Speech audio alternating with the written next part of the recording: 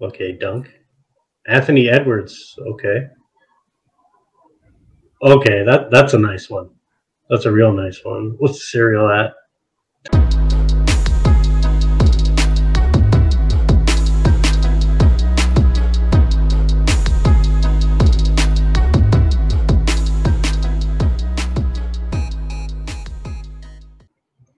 Hey, what's up, Boxing One World? Thank you for joining us for another episode.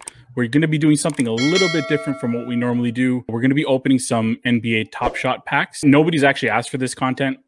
We just had some extra packs, so decided to bring a friend on. We're going to open it and see what we get. I have my friend here, Osama Salik. How's it going? How you doing? Good. Not too bad. Thanks for coming on, sharing the moment with us. But let's see what we get. So my pack is just a regular base set pack. We'll open that first. I can't remember how many moments. I think it might be 5, might be 3. I can't remember. And then Osama has the Cool Cats drop. So let's just go right into the pack. We're going to open it, see what we get, see if we get anything interesting. All right, so we're going to jump into the first one.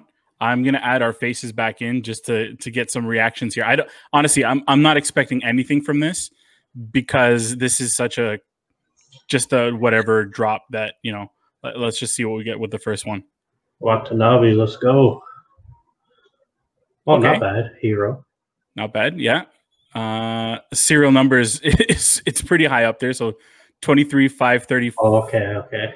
543. But I mean, it's a whatever one. I always like to get dunks, blocks. Those are always the more interesting ones. I'll take a Tyler Hero layup. I don't know what this is worth right now. I don't really care. They didn't win that game either. I don't think that takes anything away from it. I don't think it was a great moment. Probably not. It was probably like a nothing moment. But let's see the next one. Okay, Dunk. Anthony Edwards. Okay, that's a nice one. That's a real nice one. What's the cereal at? 10,000. 10,689. I'll take it. This is a good one. Like I said, I like dunks. I was actually gonna buy this one. You remember when the marketplace was shut down a little while ago when you were trying to get in on this? Yeah. So I was trying to buy this one. I think it was on for like 10, 20 bucks. I'll take it. And it's got a couple of badges. So they just recently introduced the badges on these. So this one was minted during their rookie season. And okay, I didn't know about that. Yeah, that's super recent. So that's cool because it'll kind of add value to some of the moments that already exist. For sure.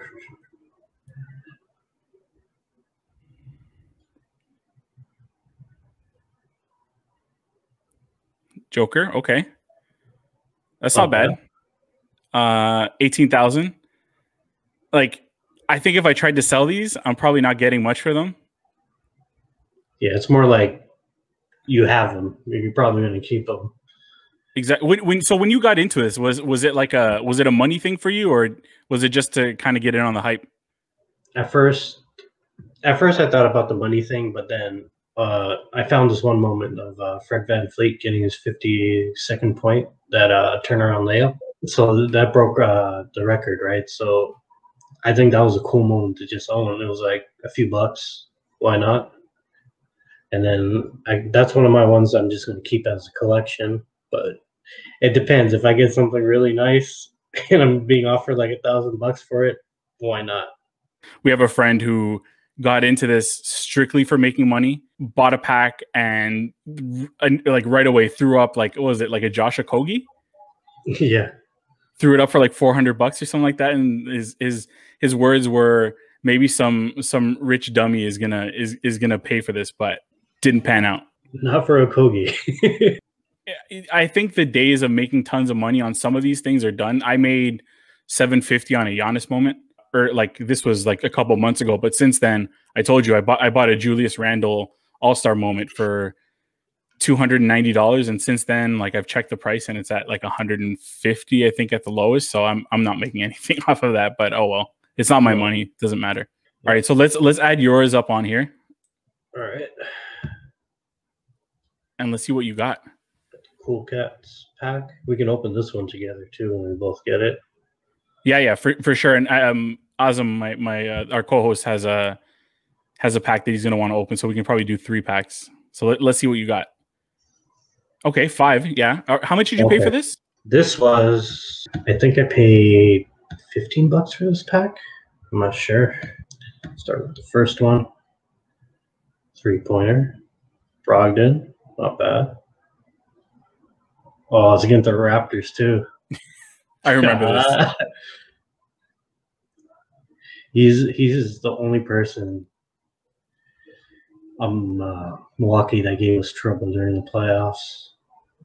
Yeah, and actually, I mean, getting rid of him kind of changed everything for Milwaukee because without they him, didn't want to pay him. which was probably a stupid move when you look at it. Yeah, now that you gave Drew 40 mil. Ooh, a Raptors one. Is it? Oh, the layup. So now you got a double. Yeah. Oh, I think this might be a higher serial. 4,500. Nice. That's not bad. That's not bad. Okay.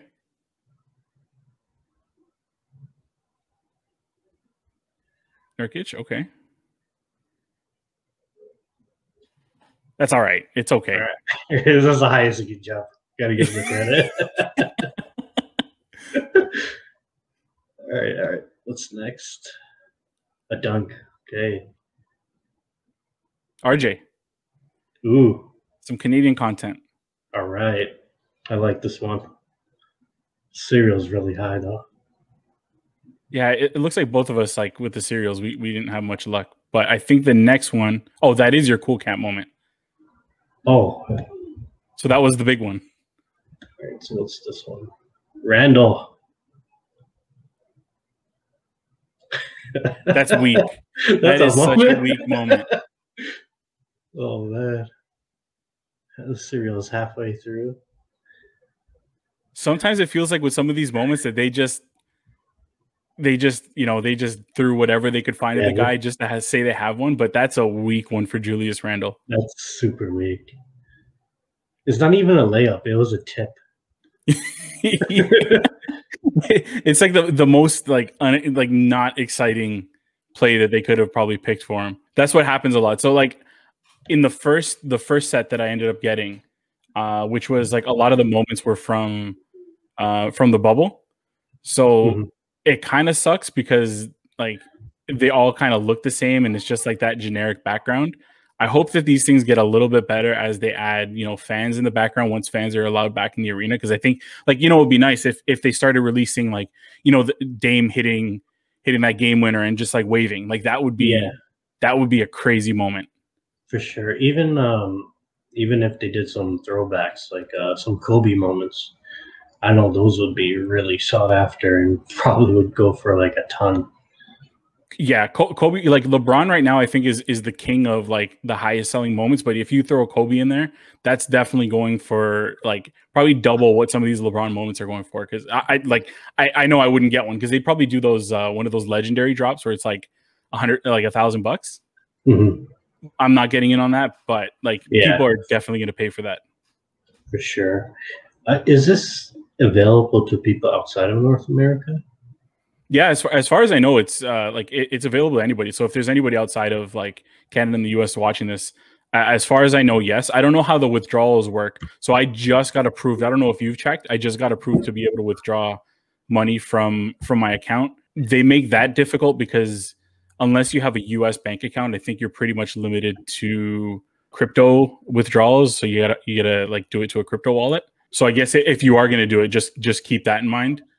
But I know I've heard of people definitely outside of North America that have gotten involved in it. And it does seem like lately, I don't know if you've been paying attention or not, but it seems like the interest is kind of like tapered off a little bit. It was really hot around the All-Star break. And part of that is probably because of how hard it is to get into the drops. Yeah, for sure. Like just especially one of our friends, he was in the drop. His queue number was within the amount of packs being released, and he still did not get a pack. So imagine just waiting all that time and getting nothing out of it. Kind of going to be like, screw this. Yeah, and didn't it happen to you where you were like, I think you were like number 27,000, and somehow you went up instead of going down? Yeah, I don't even know what happened there, but I don't really understand how they're like cute. Like it's random. I get that, but how random is the question? Well, yeah, and if you see, I don't know if you've seen any of the pack openings from like some celebrities. Like I think there's a Kendrick Perkins where he's opening, like I didn't actually watch it, but I just like I think he opens it and he pulls something like something super expensive. And I know like they've given a bunch of packs to Diplo, and I've watched the Diplo opening of those packs. And he's even asking questions like, "Oh, are these guys good this year?" Like you're giving it to a guy who's like not even really a Yeah, fan, and yeah, they're finding a way to add some expensive moments in there. yeah. You give him a little bit extra, right, Yeah, for the exactly. publicity. I know Terrence Ross is pretty involved in this as well. Like he tried to scoop up his own dunks and everything too. I don't doubt it. I know there was like when you look at the highest selling cereal of some of these moments, and you see some of the prices that like some of these random guys are going for, it, Mhm. it looks like it's got to be the players buying their own moments for themselves. Probably, and then there's some that are like apparently if it's their jersey number, they go for more as well. So like if anybody's watching this and wants us to do a more in-depth show on this, we just kind of figured we'd throw something together because we had some packs to open. We'll probably do this again, but if you want a more in-depth episode on how this works, like the ins and outs, we'll definitely do it. But jersey numbers, number one serial. Also, one thing that I never thought about is the last serial number minted for a specific moment. So if it's at a 499, so one is going to be obviously valuable. If it's like, LeBron 23 is going to be valuable, but then also number 499 is also going to be valuable because it's the last one of that specific moment that was minted. Just yeah, it's crazy how this is taking off. I don't know what your reaction was. Actually, tell me what your reaction was when I first told you about this. Were you thinking like this is stupid or? At first, right? Because I'm just like they can just make stuff, or like there's no actual like if I hand you something and I tell you it's valuable, right? You're gonna take good care of it, right? But with this, it's just like they took that away and they're like, it's online. Don't worry, it's valuable, right? It's kind of hard to grasp around that because like anyone can make these, right? What if they can be hacked, right? Yeah. There's a lot of stipulations behind it, right? Like because we're not used to this, but now like I believe this is what they considered NFT, Yeah, exactly.